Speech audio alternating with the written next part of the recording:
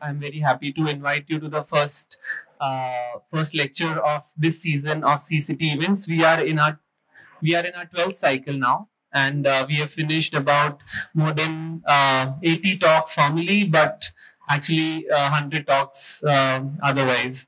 And we are very happy that constantly we have been receiving a very interesting mix of people who come and attend our talks. And in the pursuit of reaching out to a wider audience, we've also started to try out live streaming our sessions, because we understand that we are in the northernmost part of the city, and it's the most difficult thing to travel from the southern parts of the city and come here at this hour of the time. So I want to just say that we are actually live on Facebook, and if you want any of your friends to to kind of catch up on this event, and those are stuck in traffic maybe yet, they can tune in to our Facebook page. You can WhatsApp them. I would urge all my students to share the link of our live Facebook streaming on your page, so that more people can come and join us. We'll also take questions at the end of the session from our live audience. So please stay tuned to the thing, because you'll also get a chance to interact even if you're not physically present here. So that was the kind of logistical thing. But just to give a very brief introduction about the CCT, as I said, it is the 12th cycle of the event, and CCT was conceived as a platform at the School of Environment and Architecture for public discourse on issues related not only just to architecture but also to other allied disciplines which feed into it very centrally. And in this kind of frame, we have been inviting people from a lot of different backgrounds, including architects, cultural theorists, anthropologists, artists, even singers, musicians, performance artists, and so on. So, so it's a very wide we cover a very wide spectrum of discourses on this platform, and they consciously feed into our thought streams at the school, and the way in which we kind of look at architecture as a culturally embedded practice. Today we have a very interesting practice with us, very young and innovative and very sensitive practice with us. We have Anand Sonecha from SEALAB, and SEALAB is a practice based in Ahmedabad, and run by Anand Sonecha, founded by Anand Sonecha, who is an architect from Ahmedabad.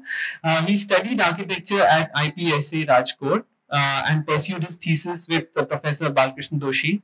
And later he worked in India with him and with Professor Doshi and Rajeev Kathpalia. And then he went on to Portugal to practice, to kind of assist Alvaro Siza and Carlos Castanheira. And recently he has designed and built projects, which is very famous also on our poster, the Jai Jagat Theatre, which kind of talks about the simplicity and elegance, almost to the like of Siza himself. And today he'll be talking of that project. Along with it, he'll also talk about two more projects in more detail. So without much, and I may say that Anand has presented his works at various kinds of places, forums. He has presented work at the Harvard Graduate School of Design in USA as a part of the India GSD lecture series. He has exhibited his works at the Galerie Romain, Rolland, Orleans Francaise in Delhi, and the Faculty of Arts and Design and Humanities at the Leicester School of Architecture, de Montfort University in UK. Recently, the Jai Jagat Theatre was also published in Cathpalia, Italy, with an essay by Siza himself. So I'll now invite Anand to elaborate upon his engagement with all these masters and also all his learnings that have fed into his work that we'll see today. So welcome, Anand.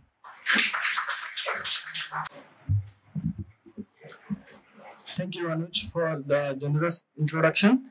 Mumbai has a very special place in my heart. I was telling Rupali that for two reasons. One, I was born here in Borivali, I'm glad to be back. And second reason is our cat Clara was also from Mumbai, and she was our first client. And this is with her our practice started. I'm not going to show about this project, but I wanted to remember her. So I'm going to show three projects. One is Jai Jagat Theatre in Sabarmati Ashram. Second, I'm going to talk about a community in Vastral, housing for the loving community.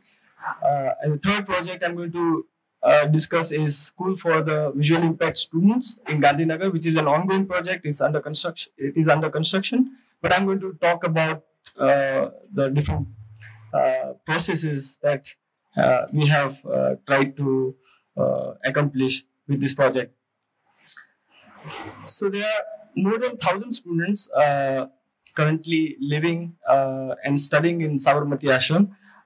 They are from very remote places of Gujarat, like very small villages. They come, and many of them probably had come to Ahmedabad for the first time. So those are the kind of students that they study and live in Sabarmati Ashram, and they did not have a place for performance to practice their skills.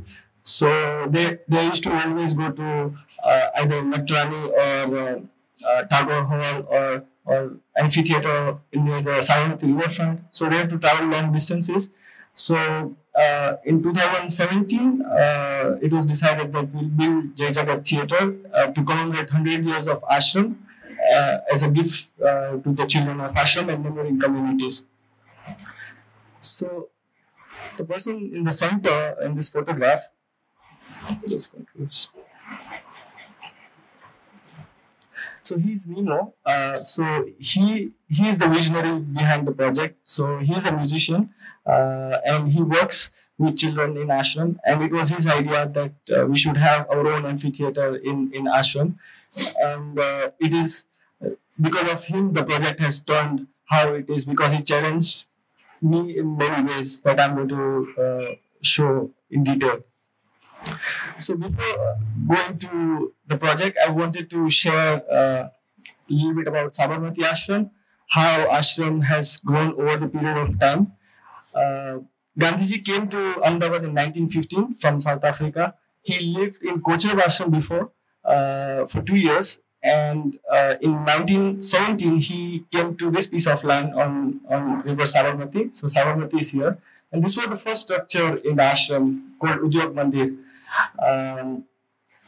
And so there was this story that very famous, and people keep telling in ashram that Gandhiji thought this place as his place of struggle for independence, because as a satyagrahi, either you go to jail or either you die. So it's better to be in between. So I don't know if this is a true story, but I like to believe that, because there is a crematorium near the ashram and then there is a Sabarmati jail. But as the struggle for the independence intensified, people from different parts of the country, they started coming to ashram, and then all this was first structure. So all these small structures they kept adding. This is the central kitchen where the food for the entire ashram used to get cooked. Gandhiji lived here in Hriday Kunj, and this is Nandini, where all the leaders who used to come to meet Gandhiji used to live.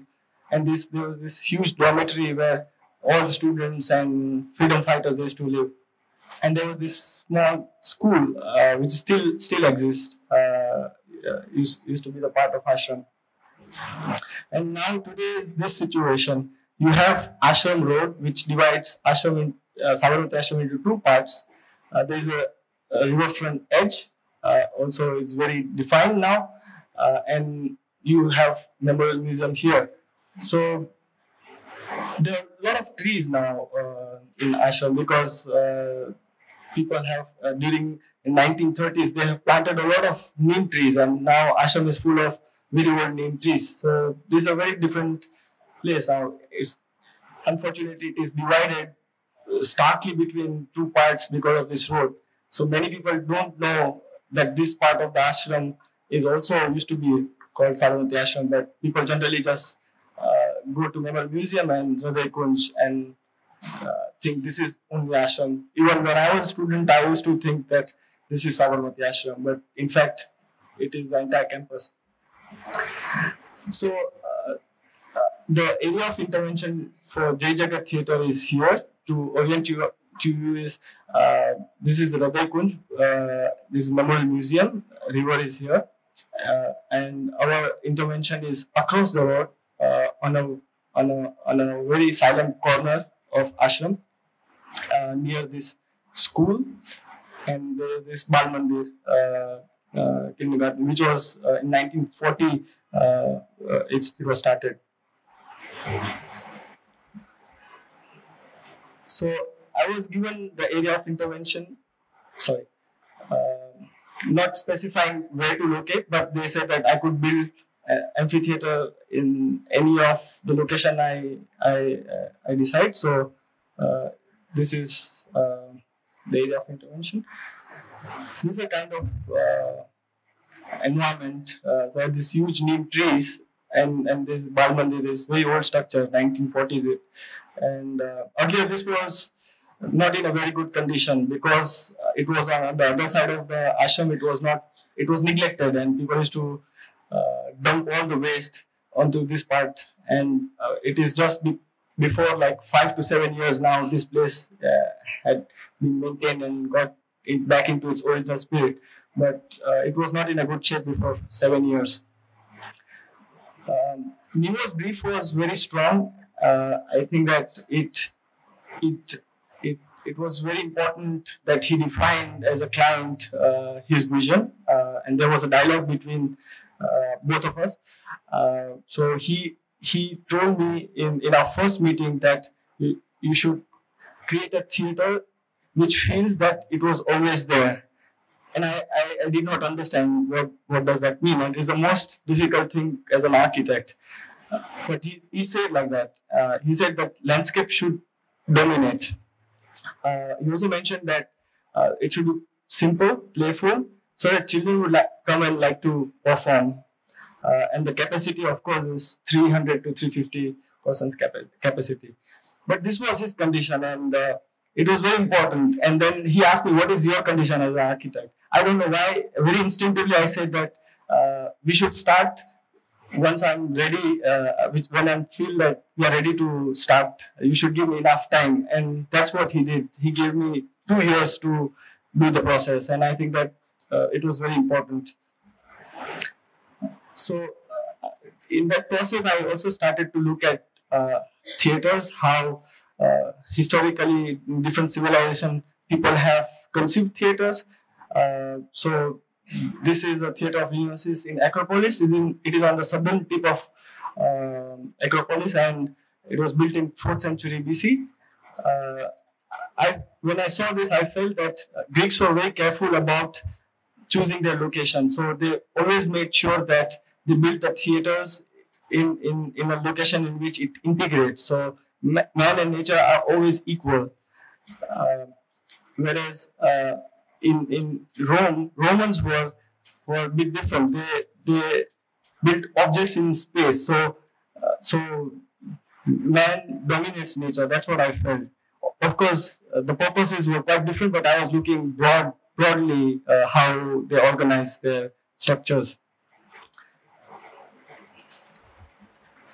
Whereas in our culture, it was very inspiring to see that this is in these are Sita Bongra and Jogi Mara caves in Chhattisgarh, and there was nothing formal about the theater. So there were not formal stage or seating. There was just this very primitive kind of an environment, and there was a very blurred boundary between man and nature, and that's what was very inspiring. And it was the same time during Greeks were building theater of Humanities. So this is also 4th century old structure, BC, and I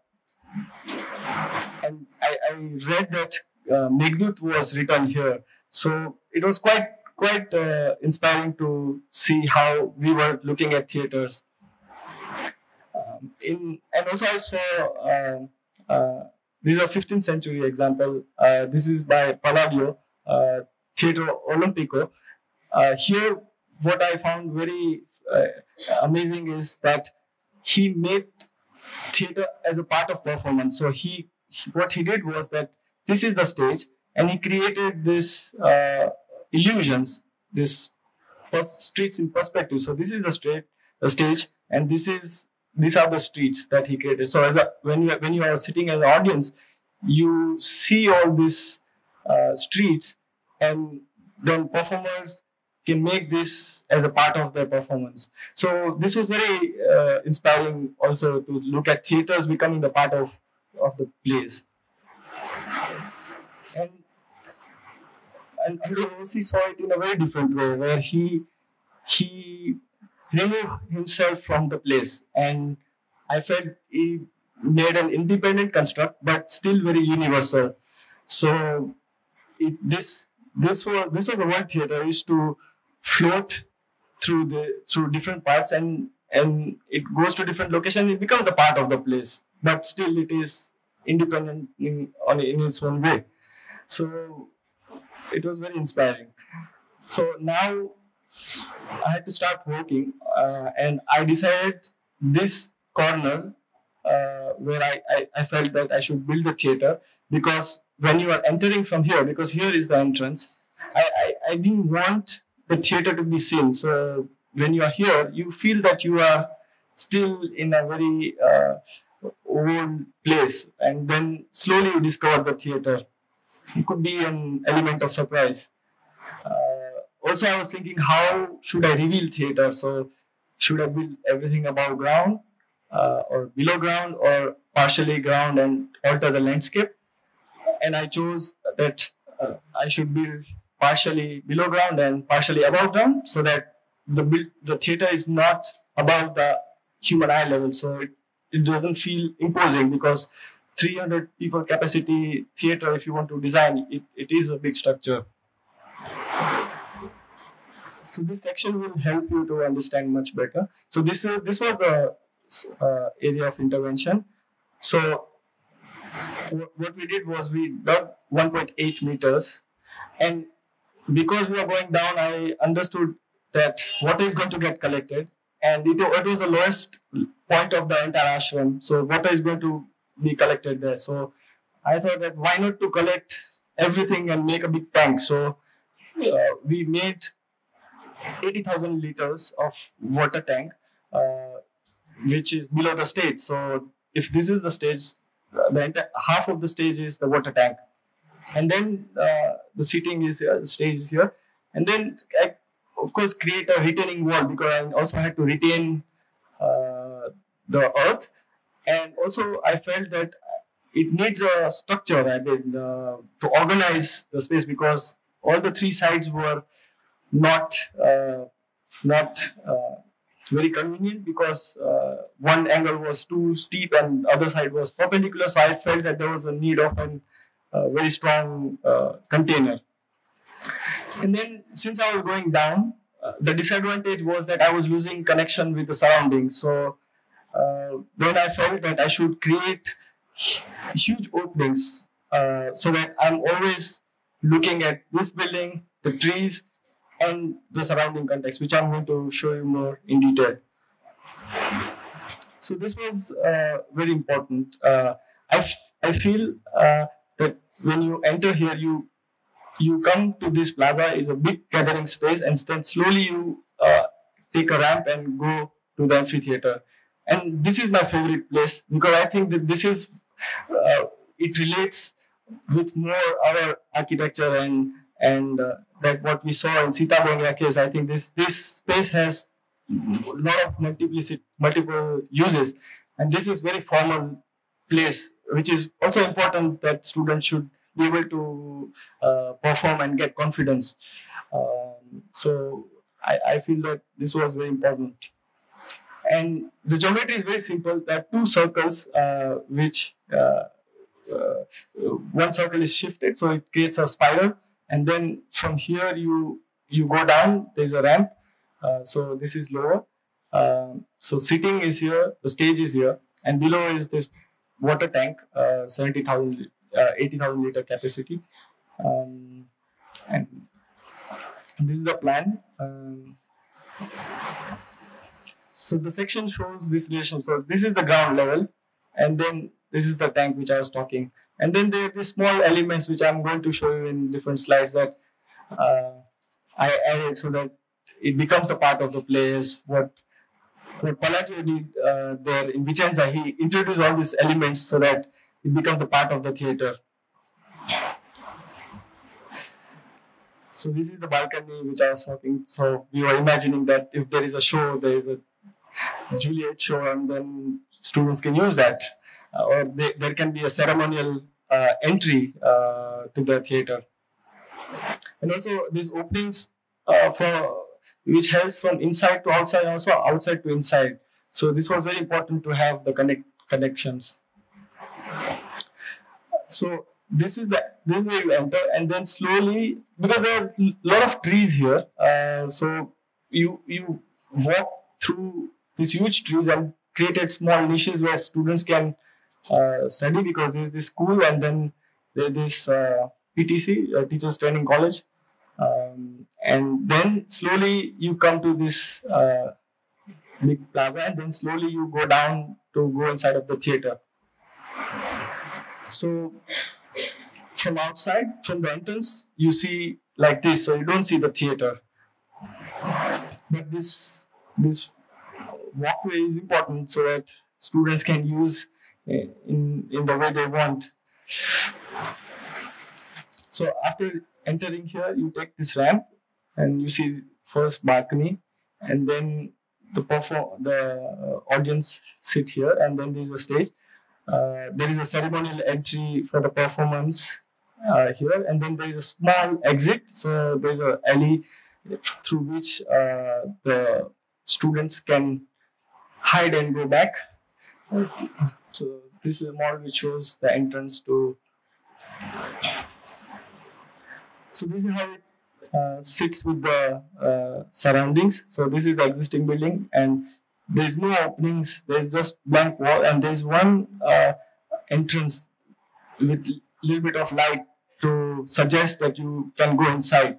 And you see some elements to create this. There is something inside. There is an element.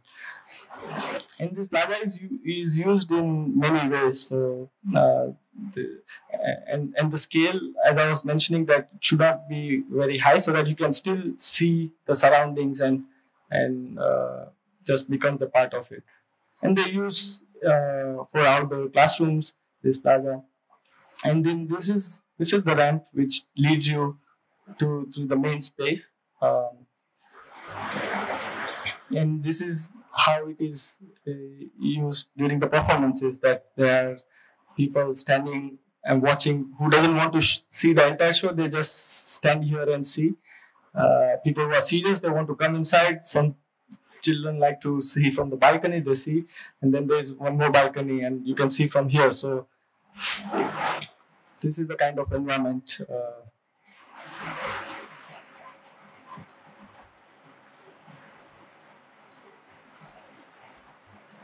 And also, like, I wanted to make connection with this water tank, because when I went to the site for the first time, this was a very strong feature, and I felt that I want to see from also inside that. So I thought that I should create an opening to remember this, and a lot of trees that we planted here. And also, like, these elements, when you travel, you also get inspired with many things. And you try to, probably unconsciously, it comes when you are working. So this was very strong representation of what I try to do in Jai Jagat Theatre. In Fatehpur Sikri I went, and I always got fascinated with the staircase, and more important, this crown that it gave like an importance to the entrance. And I felt that I was trying to mimic it, but not like exactly copying to that, but also in a way that I want to commemorate that in some way. And I try to do it in my own way, like this. There the material was stone, so it gives a different construct. Here I was using concrete and brick, so I had different flexibility. So, for example, here the stone riser and tread, both are stone. Here I could remove the member, and then there is a different play because of that, of light. So because I was using concrete, I had different flexibility. And then these elements also are like, children like to be in the balcony and this. And I was always remembering Theatre Olympico, in which all these small elements made a big difference in the entire theatre. And the scale of openings also, I was always thinking about children. So all the measures are so that children can feel that it is their own space. So this was the day of the inauguration. Ilabun from Seva, she inaugurated this project. And this was the final model. And if you are interested, you can read what Professor Mr. Siza has written about this project. It is there. I'm going to talk about another project, which is housing for the loving community. So in 1968, government of Gujarat provided a piece of land in Vastral to the people who are affected with leprosy, and there were 125 homes and more than 500 people living in the community. Out of at least 40 still have remnants of leprosy, but they are cured, but still they are handicapped because of the disease. And you know that there is a social stigma that people don't want to get into the residences where people affected with leprosy. They're always out in the outskirts, and there's always a barrier that people have created. So because of the stigma of the disease, nowadays it has improved, but still there is a divide between, and there's a discrimination for them. And part of which is quite evident because this piece of land was the most useless piece of land that government could give, because it is the lowest point of one site and it floods every monsoon since they came. So if this is the road level, the entire community is here. It's like 2 meters of difference, and there's like huge canal which is now converted into sewage, where all the industrial waste and things happen, and then it's not a very good condition to live. So there had been a big struggle since 1968, and then this project started because of Manav Sadhana. It's an NGO in Ahmedabad. If you guys go to Ahmedabad, you should definitely visit the place. And it is the vision of Viren Joshi. He is the founder that since 2005 he's trying to convince people that we should do something about the housing project.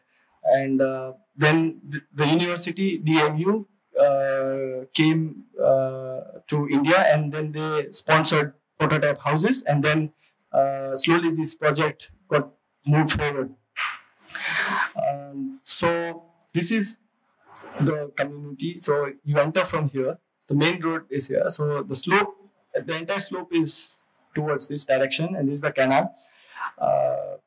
These are the houses. There is a big community hall built by Manav Sadhana. Because these houses get flooded every monsoon, people with their belongings come to this hall so that they can stay.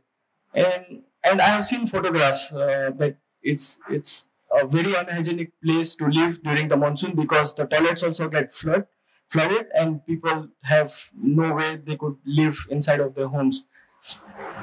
So what we did was we identified 55 houses first that has no plinth, because some of the houses, when people got money, they raised the plinth, but still there are like 55 families that they are like below street level. So this is the road level. Then this street level, over the period of time, they have kept putting earth, and the houses are below the street level, even like 30 centimeters.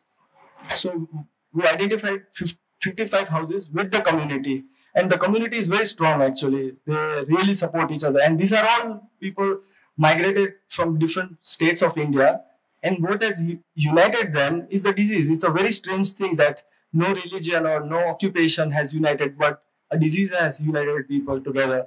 So it is very strange in that way, but very inspiring to see the unity inside of the community. I'm going to show two houses today. We have 6 houses we have built, 4 are under construction. So in total, by end of January, we are hoping to finish 10 houses, and subsequently with more fundraising, we are going to build, as per our master plan, 50 houses. So we are building slowly, step by step, and I think it works greatly in our advantage. So the first house is for Narsama and her daughter Akshara. She's widow. Her husband had leprosy, and she also had leprosy.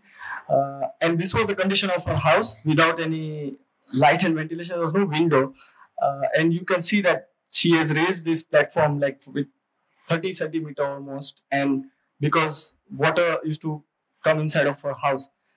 So first we identified what to do inside of the community, because it is a huge project, and there are not many funding possibilities. So the university said that we should just do 2 prototype houses, and we'll see how it goes forward. So it started with that. So we identified few issues that we really want to focus, and Viren Bhai really helped focusing us in the project. So our first concern was that it has to be flood resilient. It has to improve natural light and ventilation. Of course, it has to be incremental, engage community into the design and building process. It's not something that as an architect I just go with my plans and we build houses for them. We wanted to have like a dialogue. So that was very important.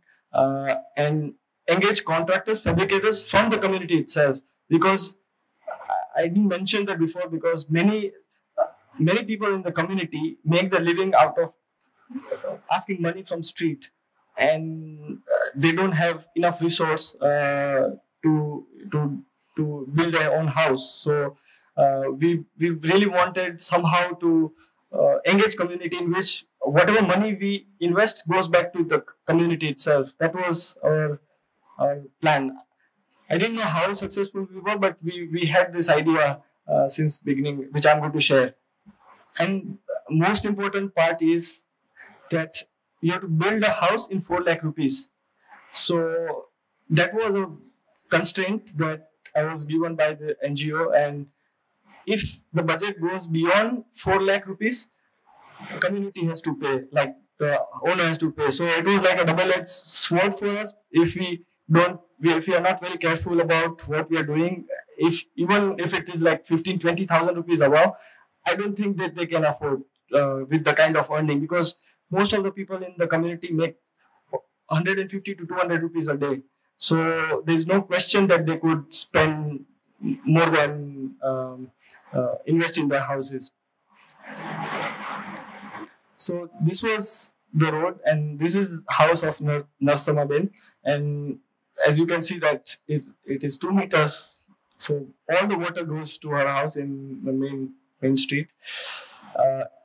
This was 13 meters long, so it is an unusual plot inside of the community. Rest of the other houses that we are making is very small compared to this, but this one is quite unique.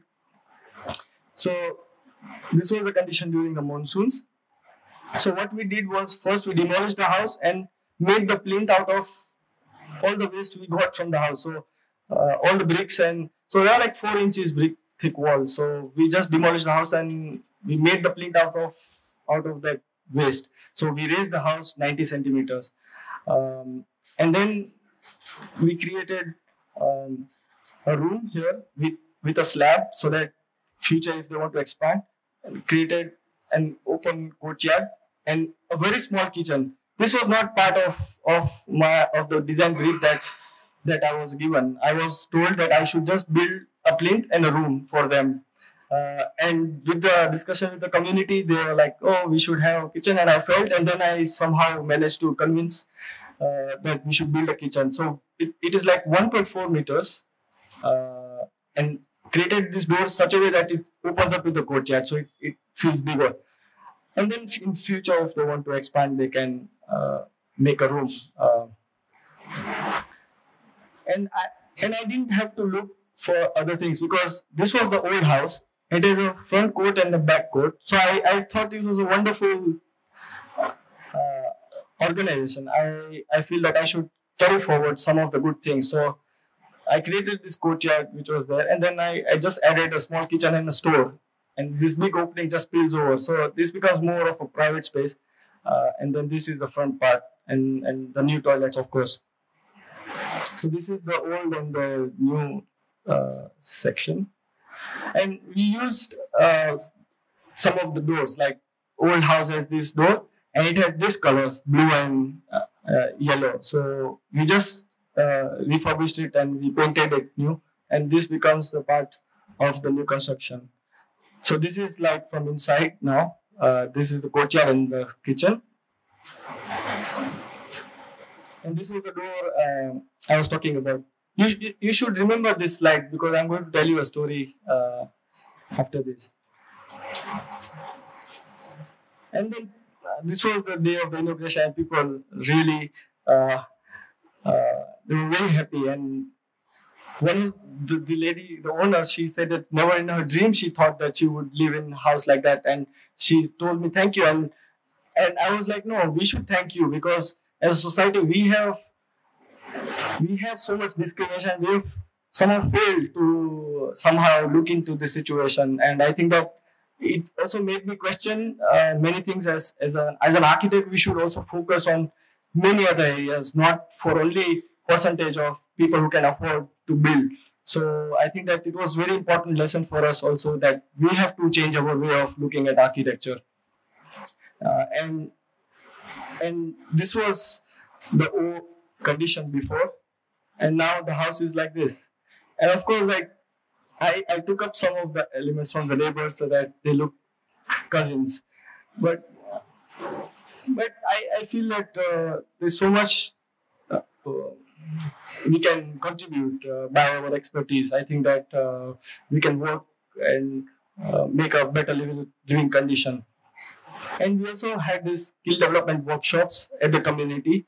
So one of my professor, Professor Jay Shukla, he came to the community to teach us how to make floor tiles out of waste marble dust, because at the school he was experimenting and I saw the wonderful work that they were doing, and I asked if he can teach us. And then he came to the community and not only taught us but also like people of the community, and now people are making tiles for us. So I'm going to show you more details about that.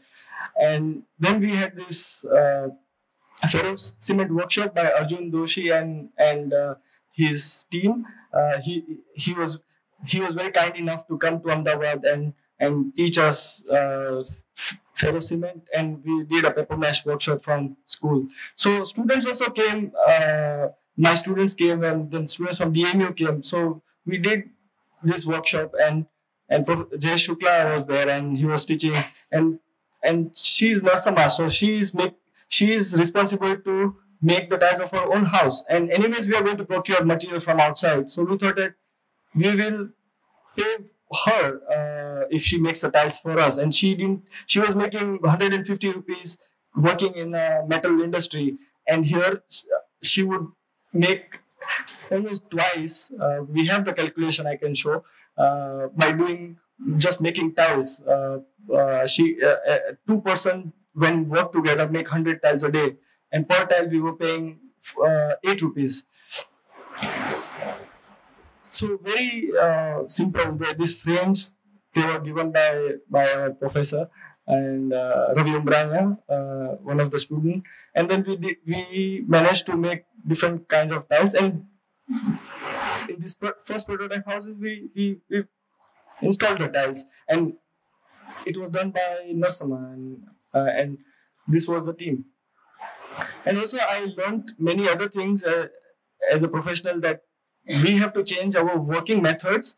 As in schools we are trained to do working drawings in a specific way or ask estimates in a specific way, but in practice there are so many place is that people don't understand the way we are professionally taught or learned in offices.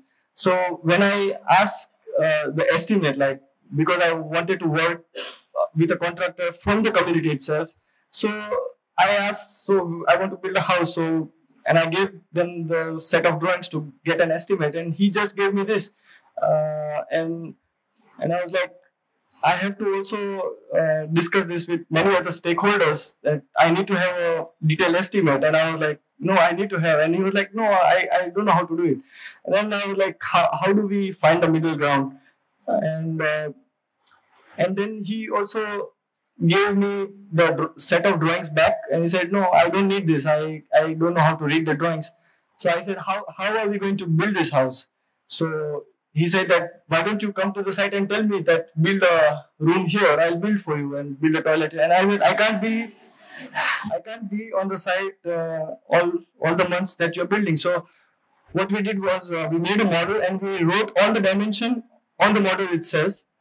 So then it was much easier for him to construct, because it was three-dimensional, and drawings probably sometimes doesn't help communicating very easily. And the same story goes with this door. So I was working with a fabricator from the community, and on the first day he said that he knows how to read drawings, and I was like, great. So I gave him the drawings, and in profession we are told, we draw that where is the swing line, right? So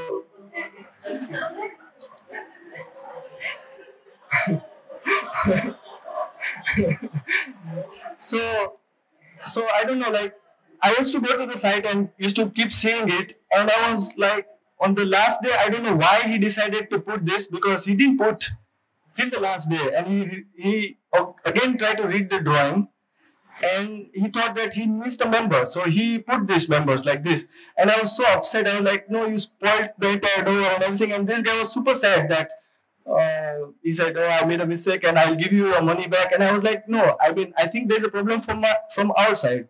So what we did was we mirrored the door, like we shifted the door, and then we made this pattern, so it looked like a design, so so it was. So it taught me that no, we have to change our ways to communicate architecture, and we have changed our ways since then, working in many places actually. And this was always in consent with the community. So we also changed the way we used to make models. So now we started to make models with very much detail, because for the first two houses, I used to make like very simple models, like white models without details, just with a human. And they used to not discuss much. They used to say, "Fine, this is okay."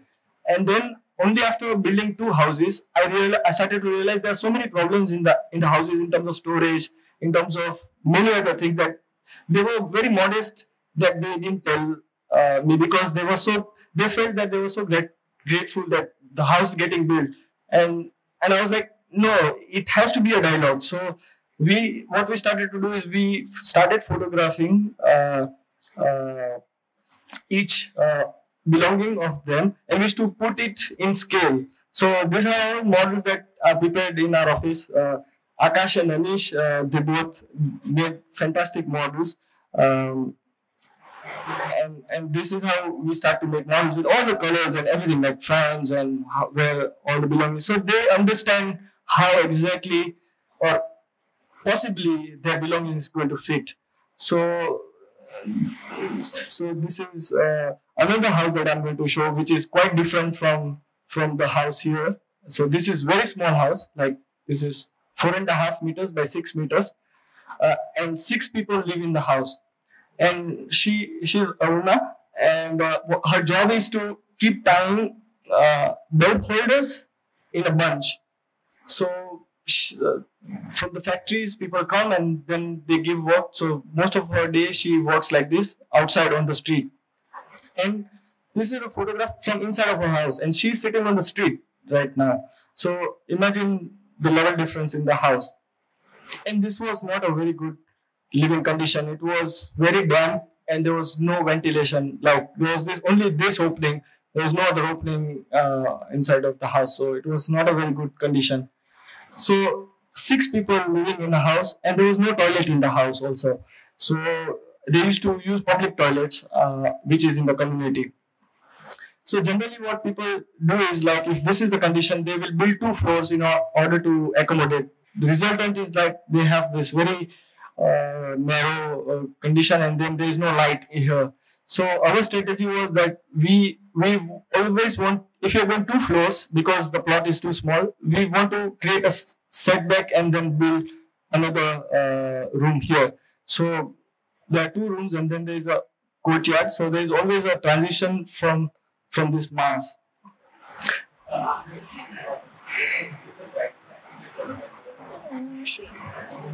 So because there are 6 people in the family, the ground floor, what we thought is as a kitchen, like a small multi-purpose room come kitchen. So there is a platform, but it can be used as a sleeping space in the night. And then 2 people can sleep here, and then they have children. So what we created was this small loft with the ferro cement roof that Arjun helped us to make. And then the ferro cement staircase also he helped us to make. So this was the loft. So if someone else also wants to make, they can also propose a house like this. But then the street doesn't feel too constrained, and they can make different roofs. They can use metal, they can use ferro cement, they can use RCC slab. But at least the street is always it doesn't feel that it is too small. So this was the existing house, and this is what we have proposed, and it is built now. So there's a small bathroom and toilet here, kitchen space, and then so this is the house. And now she has her own courtyard to work. This is from inside, just to keep the scale. You understand how is the volume.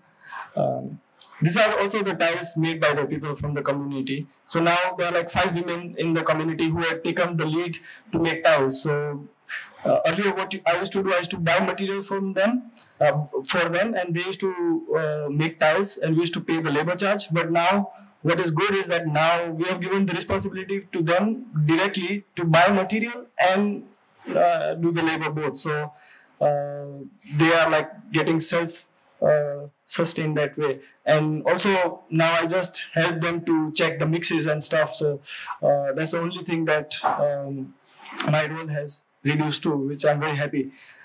And this is the ferro cement staircase which I was talking about. And then this, when this door opens up, it spills to the courtyard. But I want to confess that she is not very happy with this door. She thinks that it is too big, the door for a house, because the doors are quite nice there, and she feels that. But I keep trying to explain her that the reason is that it opens up and it doesn't feel so small, but there's always a dislike. Another house. I'm not going to show in detail, but this is we recently built. This is for a grandmother. She's old and she goes to the street to ask money. She makes her living like that. She doesn't have anyone in the family, and she has severe leprosy, so she lives alone. So what we did was we kept a kitchen on the outside and a room here, so that always a connection with the street when she is alone. And there was a nice tree, so it becomes a nice court. This is another house that we recently completed for family, and now we also created this staircase to go up. Recently inaugurated. The last project I'm going to talk is school for the visually impaired students. I don't know, am I running out of time or I'm okay? I'm fine, okay. So this is a very important project and very close to my heart, because I've been working on this project since 2014. 14 when I got this project, and only now it has started to realize. And also, I'm happy that I got so much time to do so many iterations. I'm going to show a bit in detail how the design process happened. So, to give a brief background about the school, so this school was started by two friends, Romain Bhai and Harvard Bhai, and they were both blind. And they started the school with four children in a village called Kolra in Gandhinagar. It's nearby Gandhinagar. And in villages and small towns, there is no formal education facilities for blind children, and there are superstition in certain villages like theirs.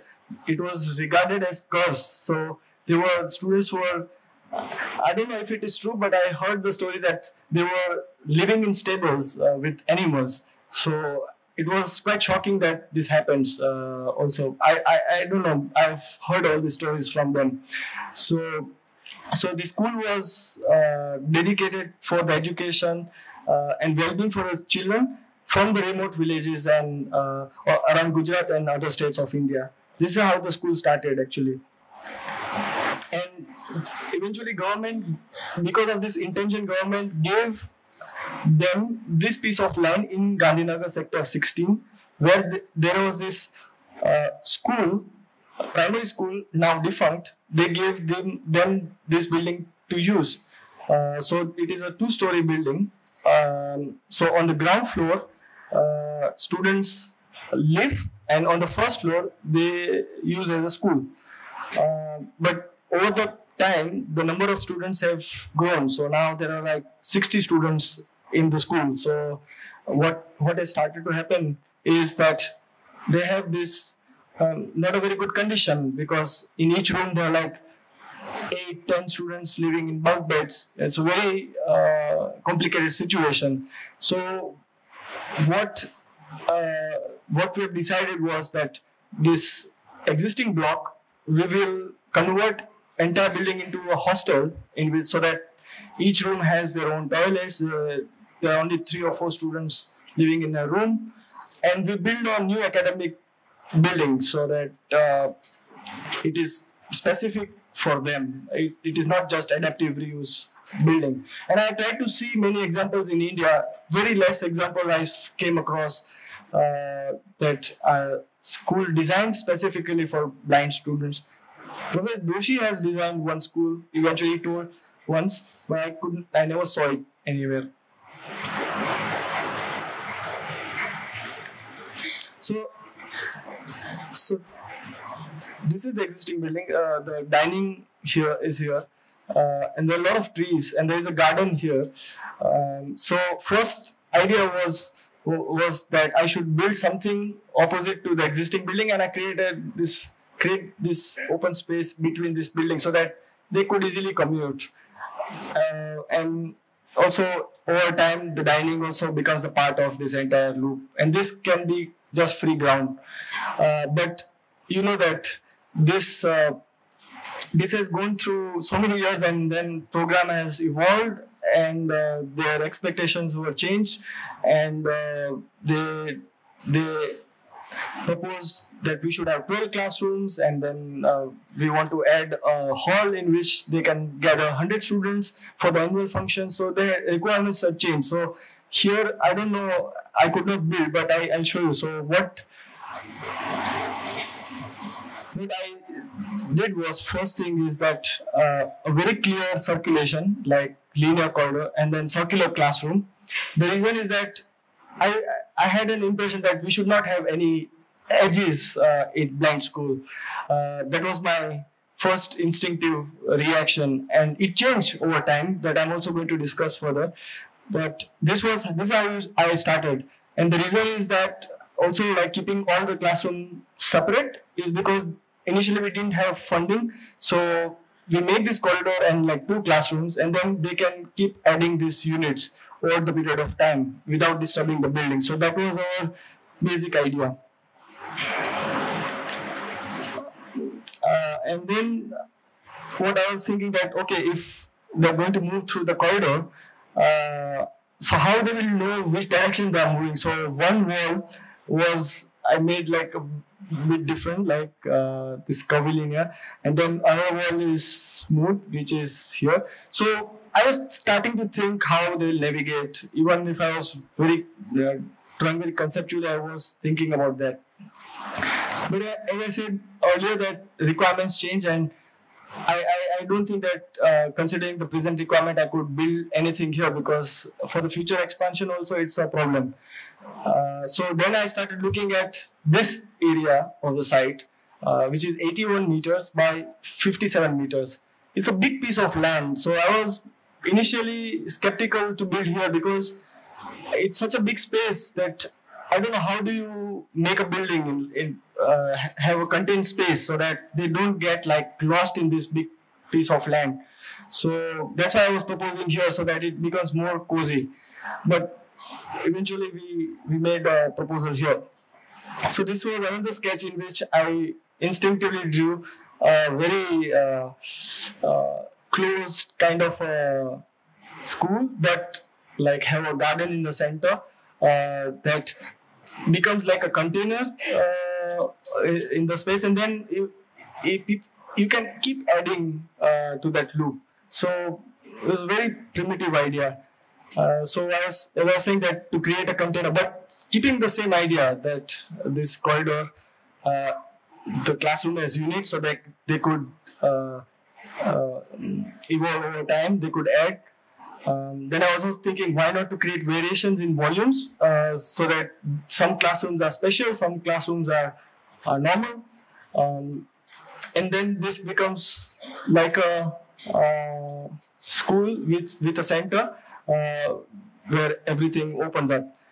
But then in a circle, I realized that they will not get any reference. I mean, this is like a continuous loop. They will not be able to figure out where they are.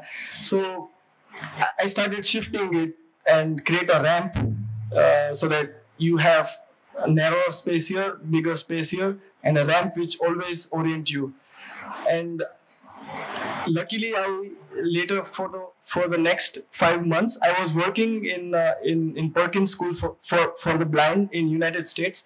It is the first blind school in America, and people like Helen Keller and Laura Bridgman and everyone studied there, and Sullivan. They were very important figures, and there I was able to discuss this proposal with professors. They were great, and it was one of the best campuses I have seen, like where I've seen. So it was a very important place, and I was learning a lot. And they also recommended that this is not a good geometry for the blind school. So this was my earlier proposal.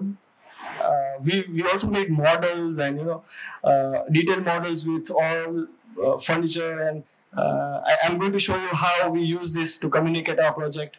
So this was the in-between space, and I was almost ready with the design, thinking that we are going to start building, and now I understood that this is not a good proposal.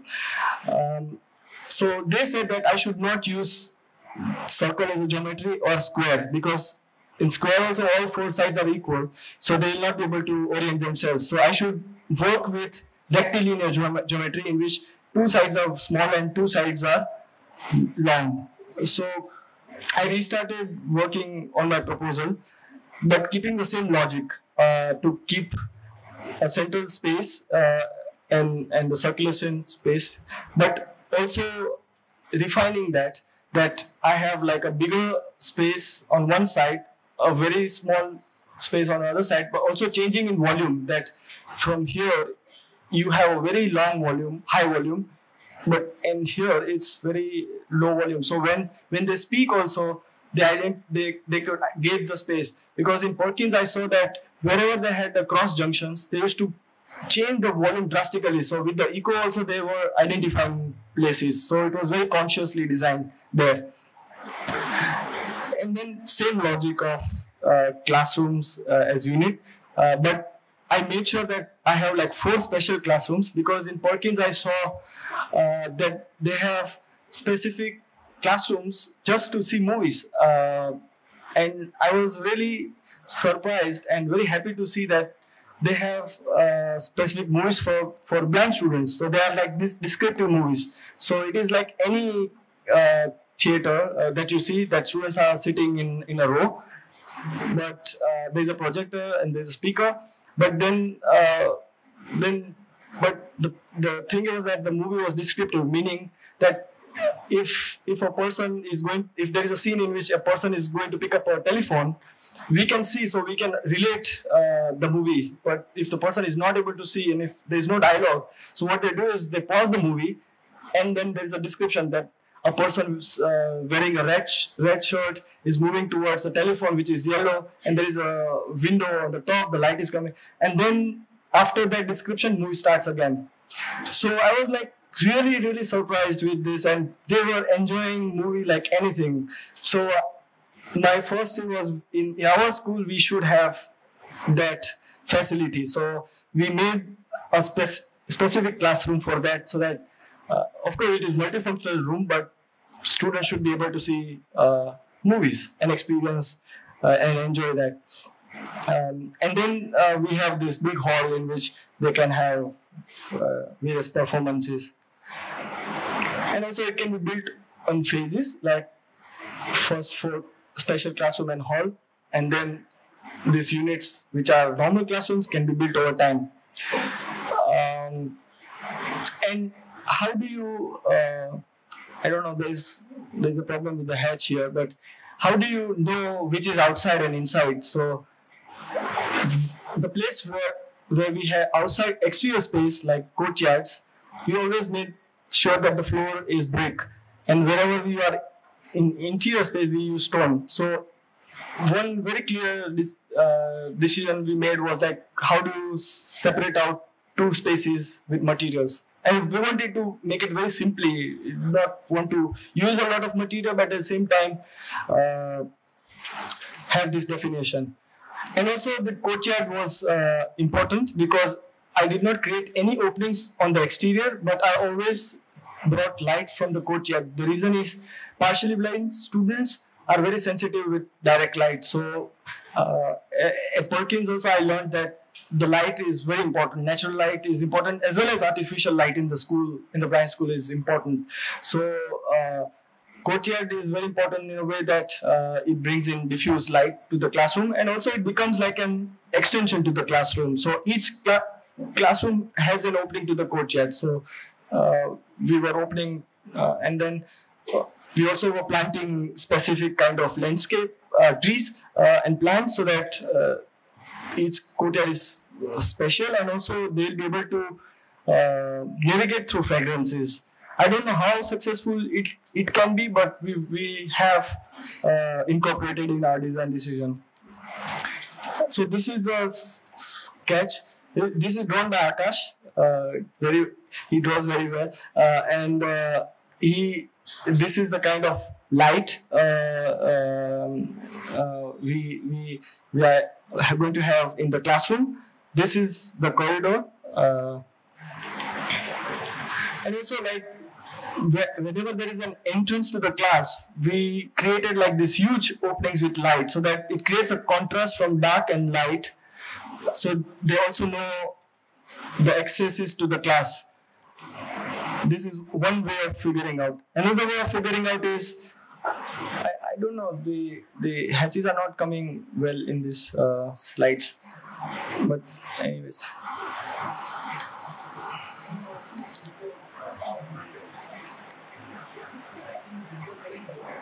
So the stone here, how do you identify which classroom you are going? So we also created textures in stone. So we have used Kota stone.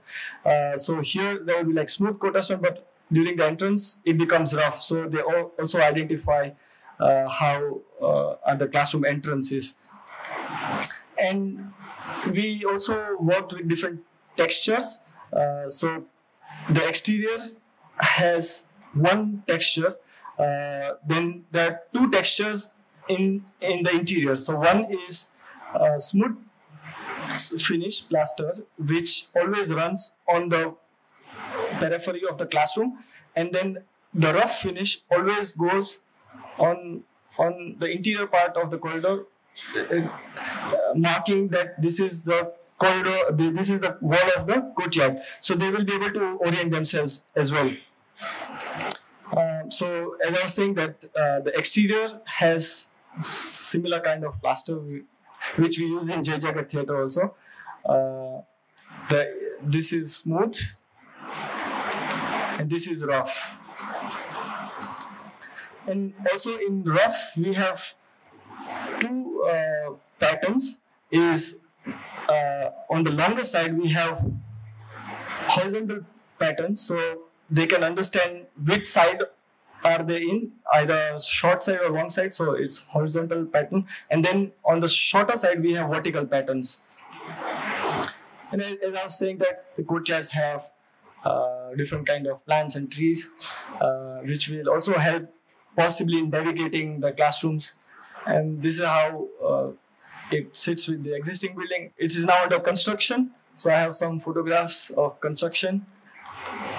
These are the classrooms.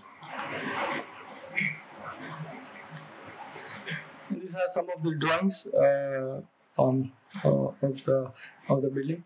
But here I wanted to discuss this more importantly because method of communication was extremely difficult in this project, and I didn't know how to do it because we can read drawings, so we can communicate with our clients with drawings or models. But how do you communicate with people who cannot see, or they can see partially? So that was a big challenge. And initially I used to show them the models, but the problem here was that they can't figure out interior spaces. So they could understand the overall form, but interior spaces were very difficult.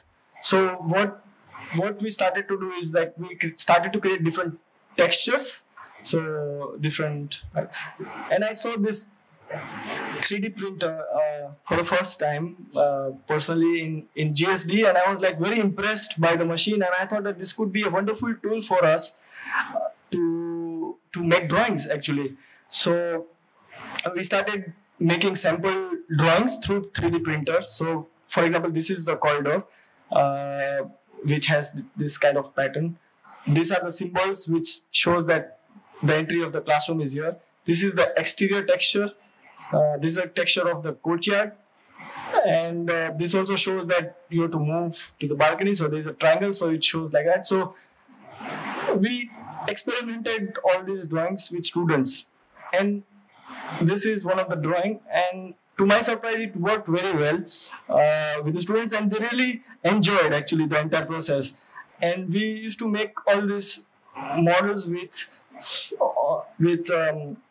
furniture, and they can touch and feel how it might be, and also it is very sturdy, so it don't break. So I think this was quite a useful tool, and we really enjoyed. And for the partially blind students, we also made contrasting drawings. So with white, blue goes very well, red, and these are all scientific studies that you can see. We just try to implement through our drawings, and with white, black is of course quite contrasting, and yellow and red can work.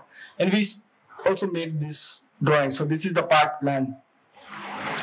And also we made 1:1 drawing on the site. Before constructing, we also worked with students and all the trustees to make them imagine how big the school is.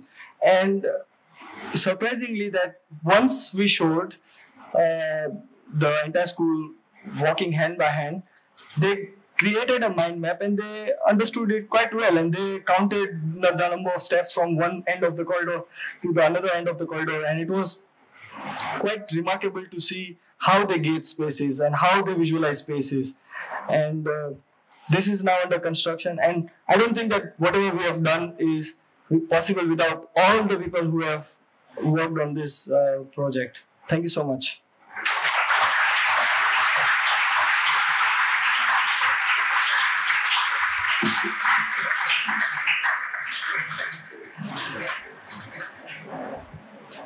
Thanks, Anand. Sorry for the technical glitches. We'll have to figure out what went wrong with the slides. But what we'll do is we'll patch up your PDF with our archives so people can see the drawings more intimately and properly. Okay. So yeah, I mean, I would like to open it to the audience. If there are any comments? It's very rare that we have an architect who shows 3 projects, but they are so engrossing that you feel that you've gained so much. And it was really really nice to go through with you slowly through the projects. Thank you. So that embedded slowness in your project is very, very interesting.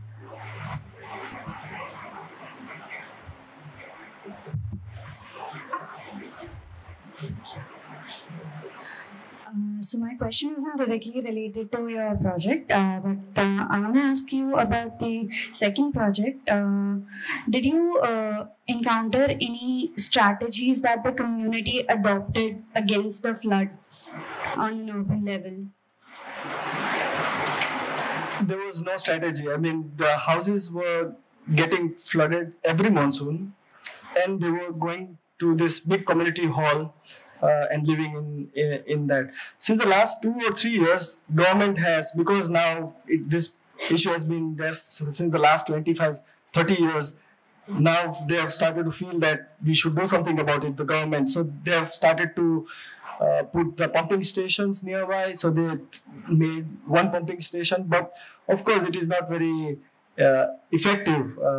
Houses still get flooded, but it is not as bad as before, but still houses get flooded. So there is one pumping station which pumps the water from the community, and it goes to the canal.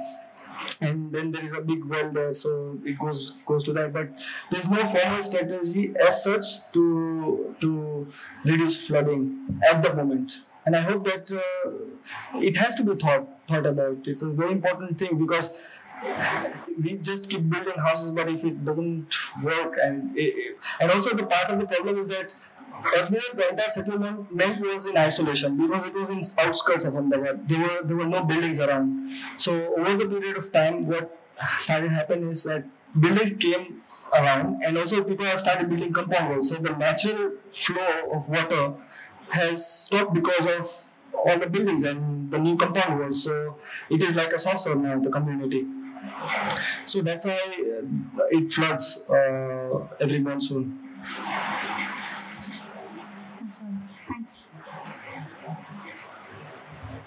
So my question would be for the first project that you showed, the Jai Jagat Theatre. So basically, you explained everything about the site and the setting and the brief that was given to you. But my question would be that when you were designing for such a site which had such a rich history, did you have anything that you took back from that, or some technique which they have used, or something which had a very strong historic context to it? Very important question. I was very scared to do that project, because this project we just got by chance, and of course it is, as you said, that it was a very important place, and also Ahmedabad also is very.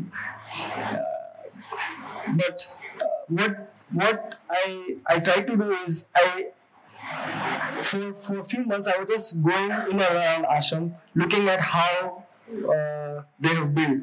So not to mimic, not to use the same element or same materials, but understanding the spirit. I mean, how they have thought in their own time. Memorial Museum is one of the great examples. Very inspiring. So whenever I used to go there, I used to get boosted up that okay, we should do something that relates to this place. So we were going around for so long time to see buildings, but I was not only looking at ashram as a reference, but I was also looking how people have thought theatres, more of I don't know, looking at universal examples. But of course, it has to relate to the place. If it doesn't, then it doesn't make sense.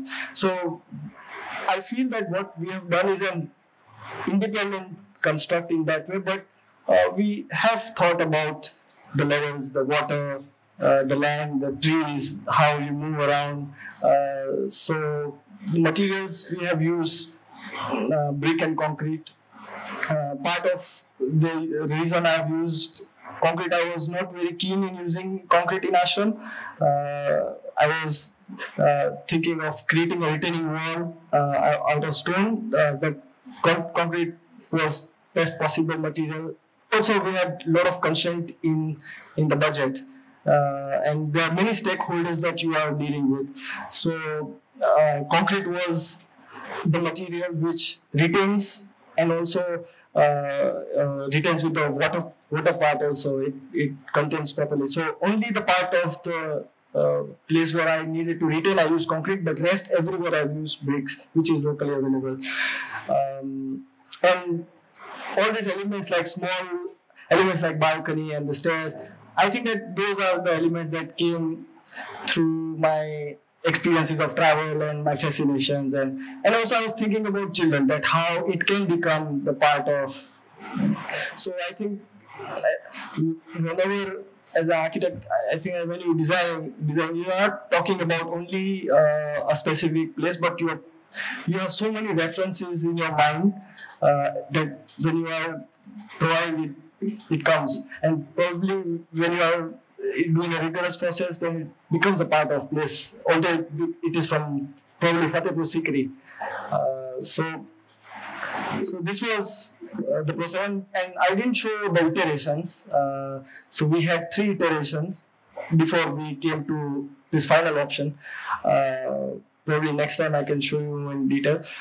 But we had done a lot of process with Dino, because he was not a kind of a client who will compromise on anything. And I was very lucky to have him on board, because he used to constantly challenge us. The second option of our design was, we made the working drawings and we were ready to construct. And in the last moment, we felt it was not going along with the idea. I mean, then we changed it, and we did whatever was in our power to, or our understanding, to work on that place. And I was very scared to work there, but thankfully it went fine so far. Hello. So, what were your strategies to overcome sanitation problem? Like, how did you manage it? Like, you can't just send it in the canal, because it will obviously backflow to the houses. So, what were the existing conditions? So, there are drainage lines in the community, and my only strategy was to raise the plinth. I could not, I was given 8 lakh rupees to build 2 houses. So the best possible I could do is that I raise the plinth so that toilets don't get clogged in monsoon. And then I of course made sure that it has proper pipes and it goes to the drainage which was there in existing. But it has to be thought on a larger picture, not on just an architectural intervention that we are doing. So right now we are just focusing on raising the houses. That's what we are doing, honestly. Yeah, so the question I had was about your last project, which is the School for Blind. So you have played a lot with multi-sensory experiences and all, right? So I didn't understand how you utilize sense of smell in terms of navigation and experience as well. Yeah, I can give you an example, like this courtyards that we made. So each classroom opens to one courtyard, and that courtyard are connected to the circulation spaces. So I'll give you an example, like one courtyard we thought of having with champa, and one courtyard we are thinking of having with saptaparni tree. They are very strong fragrances. Then we have these creepers called jui. So I have tried to talk to people who has knowledge about local landscape, like what we can plant and how we can use this.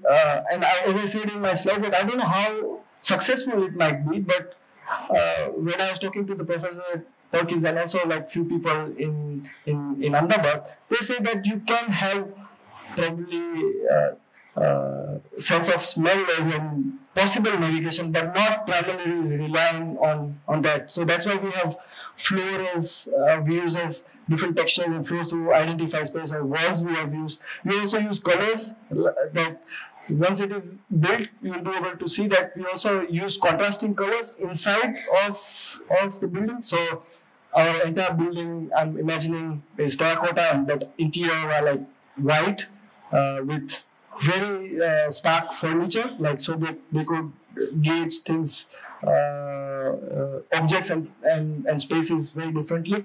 So colors is one method, textures from the floor is another method, third is the wall textures, and fourth one I also thought was smell. But I'm not sure that how successful it might, because I've never seen it anywhere, so we are trying to see how it goes. Was sense of sound also used in certain way? Yeah, the volumes that I was in the corridor that I was talking about, that there are two volumes. One is 3.6 meters high, which is on one side of a corridor, and then there's another side which is like 2.1 meters. So it entirely slopes in one direction. So when you are in one side of the corridor, you can orient yourself while you're talking, because they have a different echo compared to the other side. And also the classrooms have different volumes. Special classrooms has very low heights. The normal classrooms have 3.6 meters height, and the special classroom has 2.7 meters. So 4 classrooms has special classroom has particular height, and rest of the other classrooms are higher. So they also understand through that volume. Thank you, Anand, for this really delightful presentation. I think it's also what is really wonderful is the way you constantly change your methods of making drawings, right? Like you say, the drawing becomes suddenly a three-dimensional, the model becomes a three-dimensional drawing, the communication tools that you build for the blind. I mean, I'm just sort of thinking also a lot of the references that you've been seeing, showing us, haven't come from any form of drawing, right? Like they've not come from the orthographic drawing, which is also a colonial tool. It started with Swinton Jacobs' first time making the Jaipur portfolio, and then we all started drawing like that. You know, so I'm just thinking, you know, when I'm just seeing it, it's wonderful the journey that you've taken in your design process. And I was wondering whether this form of experimenting with drawing would also go back and affect the design process. You know, rather than only being a communicating tool. Something I'm just sort of thinking through this. But yeah. That's a wonderful observation. I never thought like that actually. So I was just, because this situation had come to, when I had to solve it, so I tried to change the method. And on the way, I was also questioning how we have been working. Like I worked for 5 years in Doshi's office, a very particular way of communicating architecture, working, and here I was also having different challenges, because the users were completely different. In the office I was working for very different users, so I think that because of that also it made a big difference, because I got this challenge and we had to work this out. So, but I never thought like that. I would definitely give a thought. No, I don't have a question. I just have a reaction or something. I think what was very nice throughout the presentation was the entire gentle nature of the presentation, like, and the slowness with which you kind of address everything, like how you look at the building, what you do with the materials, how do you talk about that to someone else. This kind of like very beautiful sense of gentleness and kind of meditation on everything what you do as a practitioner. And I think it's a great learning for us as teachers and students, that how do we meditate on things when you design, and everything, whether it's the catching the water tank, or is just making that balcony, or just catching the small windows in the house. And it's very kind of, I think the slowness of the presentation and the slowness of the design and the method of designing, I think that's really something which I think we can learn from. Thank you. Thank you so much.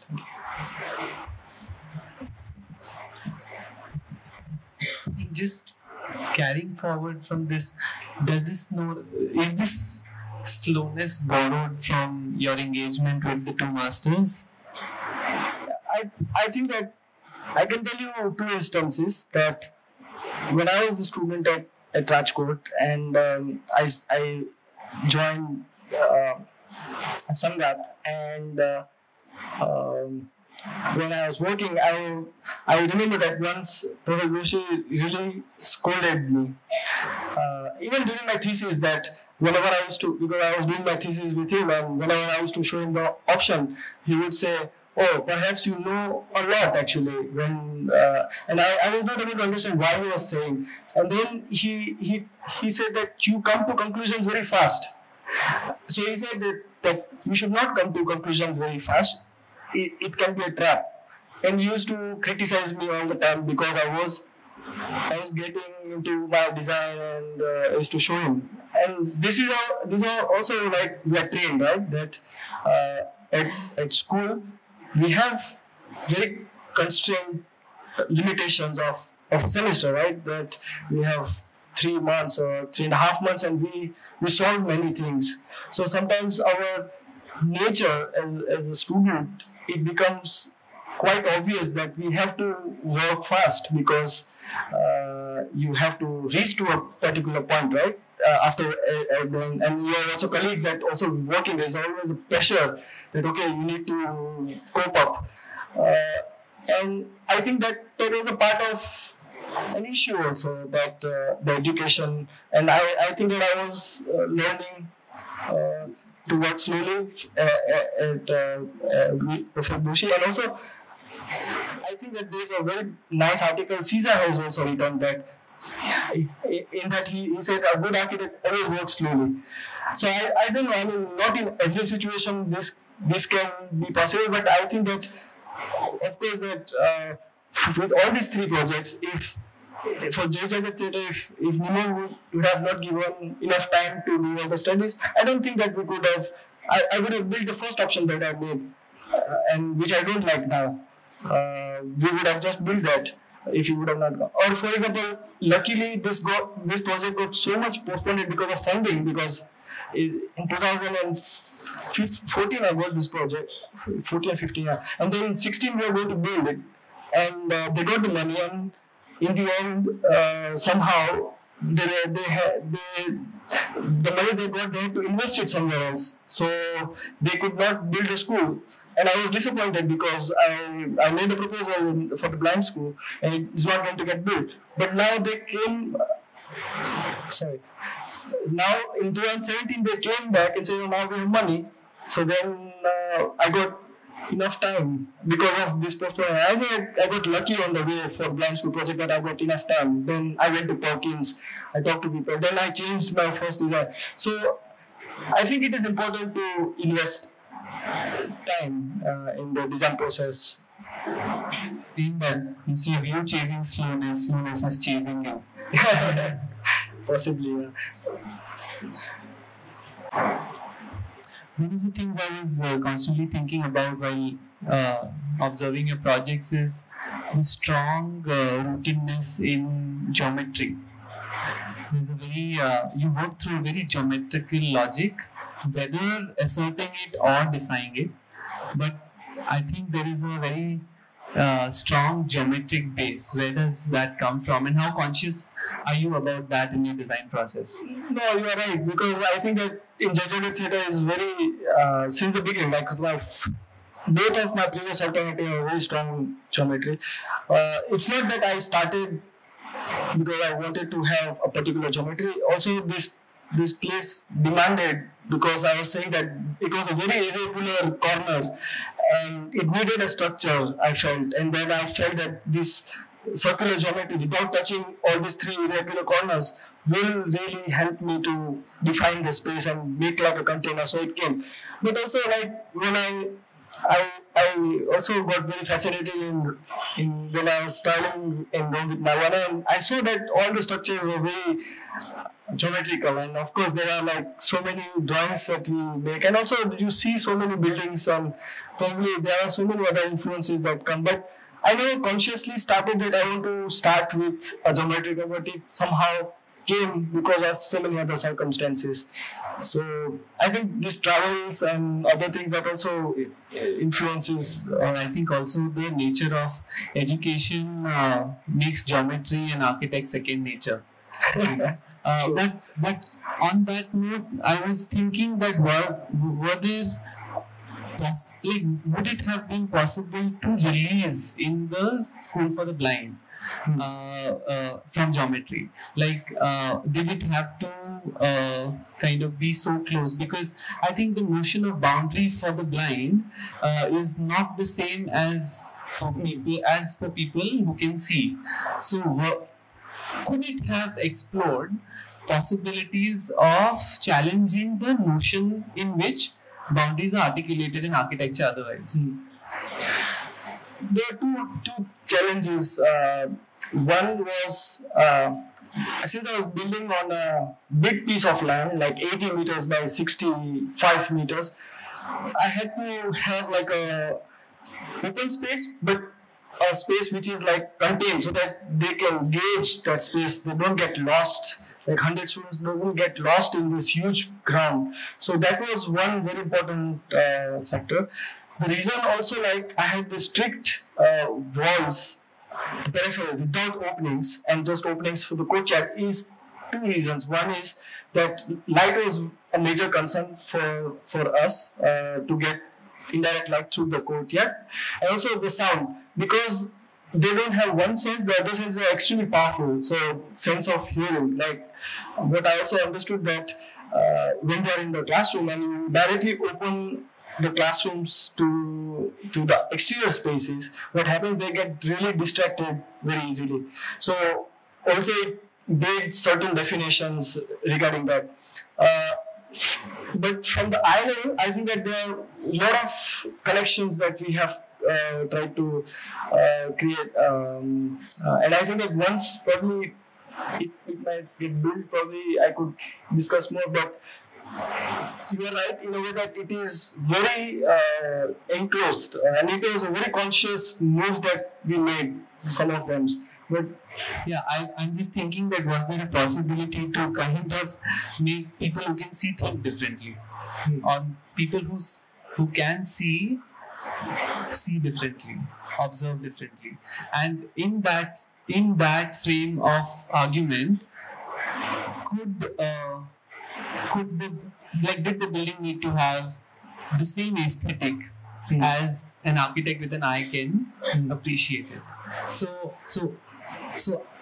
I'm thinking that if the building could also engage the people who can see in a very different kind of discourse about aesthetic, beauty, building, living, inhabiting, and so on. So yes, I mean, it's a very successful project, certainly, but I'm just trying to kind of stretch my imagination with what kind of discourses of space an architect can push for through the project. Okay, if we continue this, I'll keep on talking with you myself like a movie.